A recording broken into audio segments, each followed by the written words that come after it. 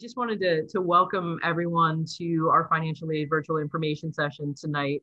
I am Sue Willard. I'm one of the Associate Directors of Admissions at HWS, and I'm joined by Beth Nepa, who is our Director of Financial Aid. So I'm happy to answer some questions more about the merit aid side of it. But Beth is here obviously to answer the financial aid nuts and bolts, which, a lot of times people say it's easier to be admitted into a school than be able to afford it. So Beth is here to help all of you figure out how you can best, hopefully, possibly afford a Hobart William Smith education. So Beth, without further ado, why don't you kick it off and we can get things started. Sounds great. Well, first and foremost, congratulations on your acceptance to HWS. It's pretty awesome. Yeah, kudos. Thank you. Sue is going to post a portal for you, and you may have already seen it, but I just want you to be aware of it, because if you, after tonight, if you have questions regarding your aid package or your special circumstances that you want to talk to us about, then you really want to log on to and make an appointment with our one-on-one calls that we have with our financial aid counselors that we have going on Tuesdays, Wednesdays, and Thursdays until the end of, wow, tomorrow's April 1st. I can't believe it. So we have them going on for another 2 weeks. So do look at that portal if I'm not able to answer your questions this evening.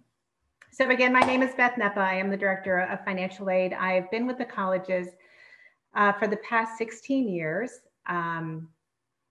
Not only am I, in this wonderful role, but I also have my daughter just graduated in 2020, so I'm a parent of a student who experienced HWS so much differently than I could ever have imagined. She was able to travel. She went to spend a summer in Africa.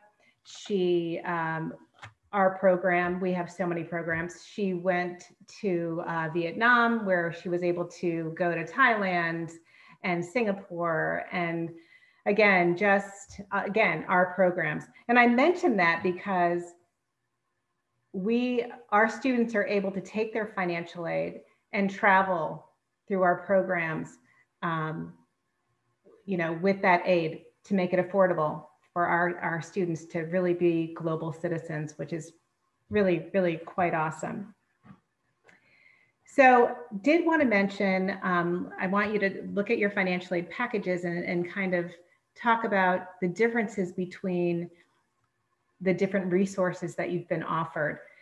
So as Sue just talked about briefly, the merit portion, that merit portion has everything to do with something that you did in your high school years, right? So it's an accolade to that. And you will keep that for 4 years, regardless of your financial need or your financial aid form results. That is yours, as long as you maintain that satisfactory academic progress, which is a 2.0. The need-based portions, that's based on the financial aid forms that you completed. So from here on out, you will not do a CSS profile again. It will only be the FAFSA form. So it will be based on the FAFSA results each year. So if your financial situation changes a lot, and it has to be quite significant, we might have to reevaluate that. But again, we're really straightforward with our families. We're partners. We want you to be able to look at your aid package right now and be able to kind of budget out for 4 years. So something really has to change significantly, again, for us to reduce that need-based portion of your financial aid package. There is that self-help portion of your aid package, and that self-help is student loans and work study.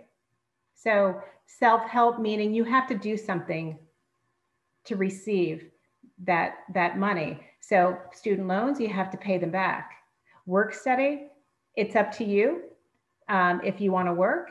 If you do want to work, then you get a paycheck every 2 weeks based on the hours that you put in the 2 weeks prior. You can either use that for spending money on the weekends, or you can turn it around and pay against your bill that you have. So it's really up to you and your family on how you want to work out that work-study portion. There are a lot of families that for the first year, they decide, you know what, we really don't, let's leave the work-study there, but we may not opt to work, have the student work, because they want you to get acclimated into the college life and really focus on your academics. So again, it's an option. It'll be there for you if you decide at any point that you want to work. We also have two really great things that we have in place for our families in terms of how families are going to pay for their family contribution. We have an interest-free payment plan. It's up to 12 months. So like a car payment or any kind of installment payment. If you decide that, hey, we can pay $300 a month, you sign up for this payment plan. We will deduct that out of your whatever account you say each month. And on top of that, the federal government has an amazing fixed interest rate loan for parents. It's called the Federal Plus Loan. Again, it's not a variable interest, so it's fixed. It's going to stay the same. And mom and dads, if you're on the line, you can postpone your payments while your child is in school. So between those two resources, that's what the majority of our families do to make up their family contributions. Our cost will increase each year. I would say, and Sue, correct me if I'm wrong, but I would say for the past several years, it's been between 3 and 3.5% for the increase.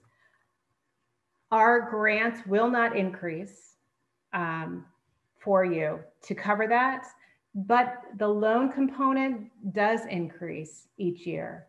So right now for first year students, if you are an aid applicant, you would see that your loan right now is $5,500.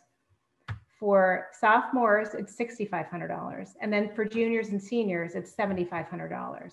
A total of $27,000 when you leave the colleges. Very, very affordable. So I always want to put that out there. If you have special circumstances any given year, we need to know about those because we have the ability to go back into your FAFSA form and change the data to reflect what those circumstances are if we deem it necessary or enough to make a difference in your expected family contribution. So always be forthcoming with anything that we might need to know about what's going on in your household at any given point. That's so important.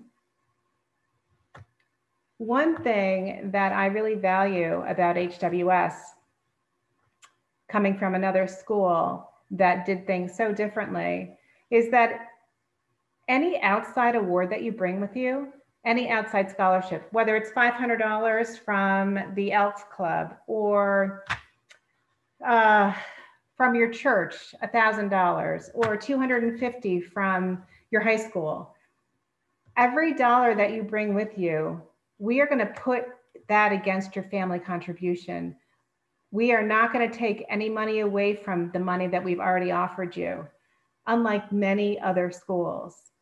They'll take dollar for dollar, or they'll take half of what you're bringing in against what they've offered you. We don't take anything away from you. So go after those outside awards. They're there. Students you should know in your local community. Your parents don't have to be, or your family members don't have to be affiliated with Knights of Columbus, the American Legion, the Lions Club. All of those organizations, they have money to give to students. And again, you have to seek that money out, and you don't have to have an affiliation with that organization to apply. Again, every dollar counts, right? There's another one that I highly recommend, and if you could write this down, it's called Dollars for Scholars, and it's through Scholarship America.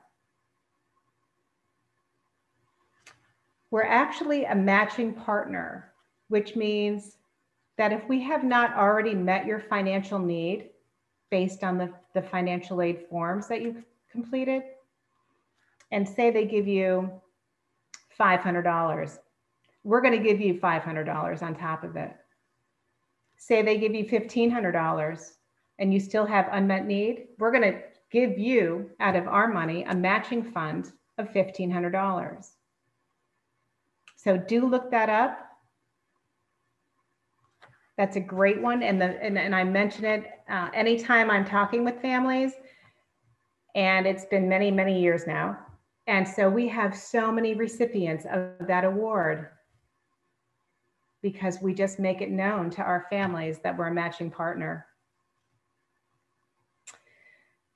I just want to reiterate one more thing, and that's the special circumstances. We don't know what you're not telling us, right? So the FAFSA form does not allow you to tell us, hey, listen, you know, things have changed drastically in my household. Someone's no longer working, or someone is ill, or there's a divorce situation, or something, anything in that realm. We need to know that so that we can look at your whole financial picture and see if there's anything that we can do more to assist you. So make sure that you tell us, let us know. You can do that because we also have an appeals process. That appeals process, if you go online to our website, hws.edu, and you just search in our search engine, the Loan and Resource Center, it's one of the first forms that you'll see. It's the appeal form. Once you actually complete that form and hit submit, we receive it immediately. Again, we need to know what's going on. You know, we only know what we see in front of us right now. So please don't be shy. This is the time for you to let us know if there's anything going on that we already don't know about. Sue, what am I missing? I don't think you've missed too much. Just in case anybody hasn't checked the chat, I did put in a link to the financial aid portal for the admitted students of this year. I've also put in a link to the Dollars for Scholars program that Beth I was mentioning. And then the last link that I put in there is for the financial aid appeal form. I think that, you know, one of the things we really look for with our students, you know, with the appeal form, you know, Beth was saying, alluding to different circumstances, obviously with COVID, there are a lot of families that were affected in different ways by that. So it's very important to go in depth. You know, if you have another school that, you know, has offered you a greater financial amount in their award letter, you know, that's something that Beth and our vice president want to see. So, you know, we want to try within the capability that we have to try to make this affordable to all of you. Definitely, you know, schedule one of those one-on-one meetings if you do have questions about it. But, you know, we'd love to hear from all of you. If you don't feel comfortable, you know, unmuting yourself and asking the question, if you have questions, you know, please put those in the chat. I will say, when we were talking about work study, a lot of people have questions about that. You know, there are a lot of student jobs on campus. It was a little bit more limited this year just because of COVID and social distancing and all that stuff. But, you know, it's not a glamorous job. The best paying, the highest paying job on campus is with dining services. So you get that. The students love it because you get the catered meals too. So they claim that's the best food on campus. But there's everything from working in the library to working in admissions to, you know, swiping cards at the field house, that type of thing. So there's plenty of jobs. One question that just did come in is, you know, what's the hourly rate for work study? It's minimum wage, and I believe minimum wage in New York State is $12.50 an hour. So, and the great thing about, unless the food service, they pay a little bit more in food Yeah. service, but I believe it might have, I think New York State minimum wage just increased. It was $12.50, I believe. But that's what the minimum wage is. So it's whatever minimum wage in New York State is, that's what the vast majority of our jobs are. Some students do get jobs in the local community as well. Kids have worked at wineries, students have worked at wineries, Monaco's, the local coffee shop, that type of thing. So students have had jobs. Babysitting is a big thing. Babysitting for, you know, faculty and staff and community members is always a big thing as well. So, but what other types of questions might some of you have for us about anything? And I would encourage you to appeal if you know you want to attend here and you're not sure if it were affordable yet, or you still have questions about what are these different aspects of my financial aid award, please reach out to us about it. But when you appeal, you know, we ask for, it's a very simple form, is if some of you, you know, might have clicked that, you know, your ID number you can find in the top of your decision letter to HWS. So if you're looking for that. But another question came in, and it is, what's the cost for meal plans and housing? Beth, do you want to talk about that a little bit? Well, you know, we're so fortunate that we have so many, so many different housing options. First year students, it's going to be the maximum meal plan and the maximum housing, right? So it's about 15,000 to be exact. Like for this year, 15,000, like $295, I think is what it is for room and board for first year students. But after that, we have so many different communities on our campus and different housing offerings. And then you can drop down, because if you have a kitchen in the place that you're living, or if you're in a co-op, or if you can drop down your meal plan to what meets your, you know, living experience. But again, gosh, Sue, we have so many different houses, you know, community homes that we have, and places where our students live that, again, have full kitchen services. So it varies. It varies from year to year.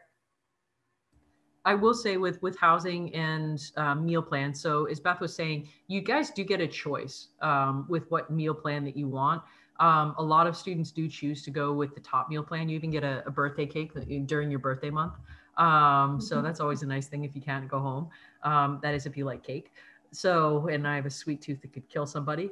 So, but you know, the meal plan, usually they choose that because it gives you the most flexibility. You usually get swipes and then you get declining balance. So declining balance means you can use it at our cafe. You can use it at Au Bon Pain. So it's more of going to the a la carte places versus like what you think of as the traditional dining hall.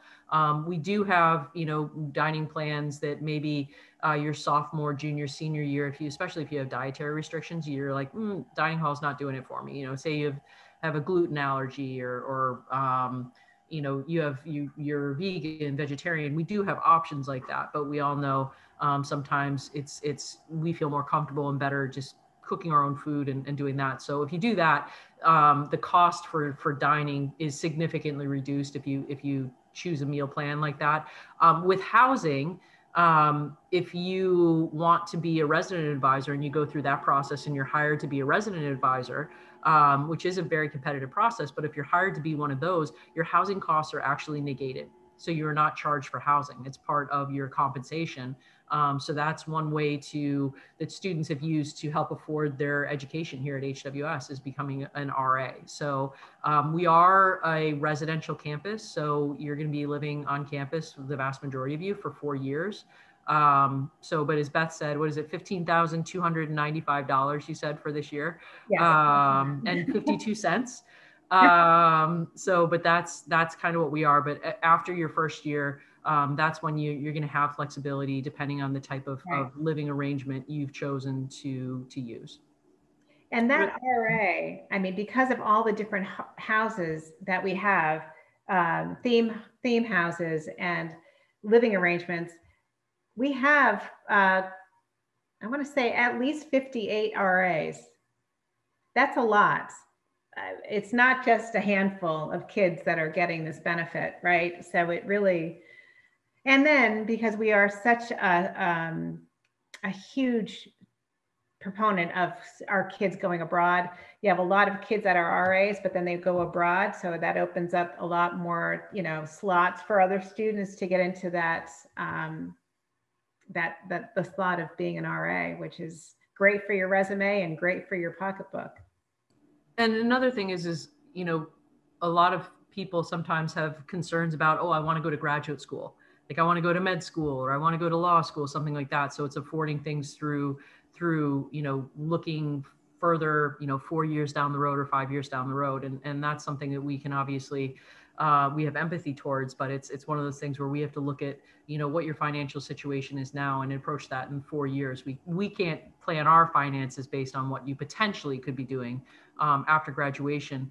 But at the same time, families' financial situations could change during your 4 years here. Obviously, a lot of families had a lot of unexpected things happen this past year with COVID, losing jobs, losing income, whatever it may be. And I think we do a very good job of treating each student individually financially and listening to your concerns, listening to the challenges that your family has, and trying to make adjustments where adjustments are needed and necessary and doable. So that does, happen throughout your 4 years. If something changes, we're more than happy to do that.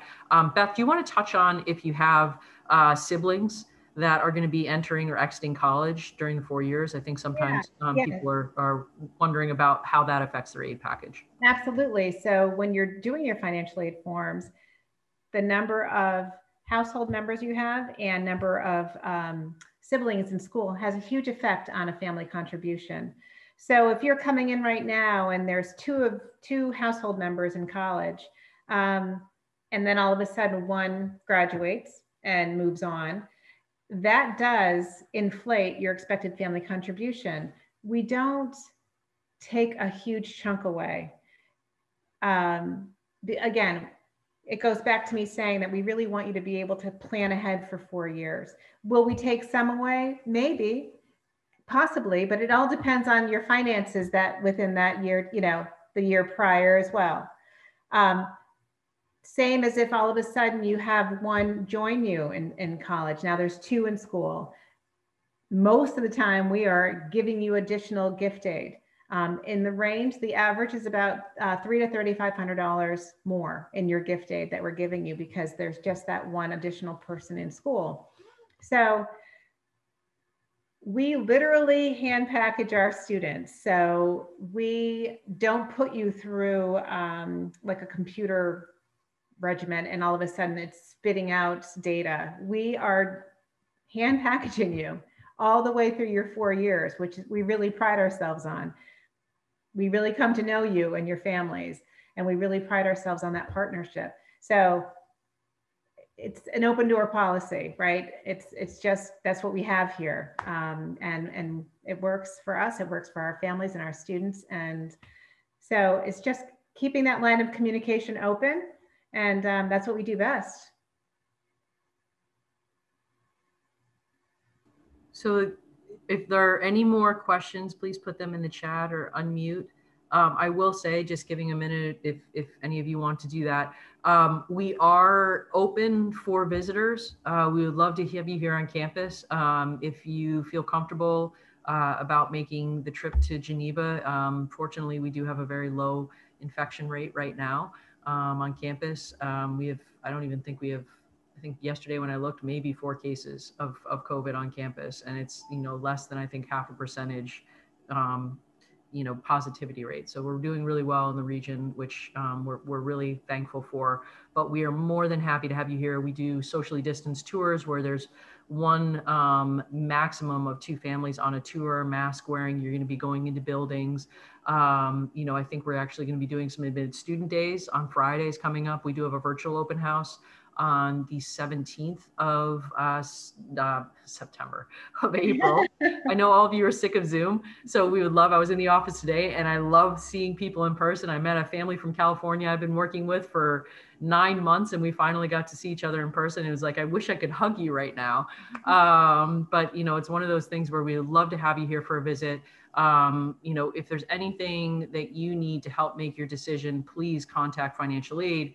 Contact us in admissions, even if I'm not the person who works directly with your area. Since you're on this with me tonight, and if you don't know your counselor for your area, feel free to reach out to me. I've been kicking around our office for a little while, so I'm happy to help any of you out, whether it's helping to coordinate a visit or answer questions or concerns about academics, activities. I'm older, so I'm also happy to put you in touch with students, since I am not living back in the dorms again.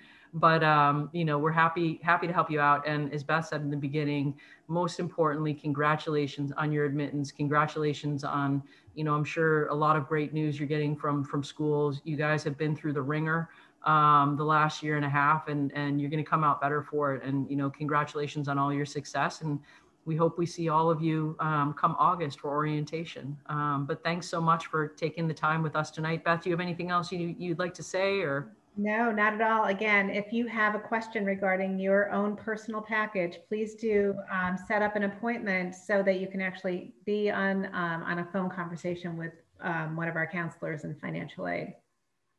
But thank you, everybody. Stay well and enjoy the rest of your evening.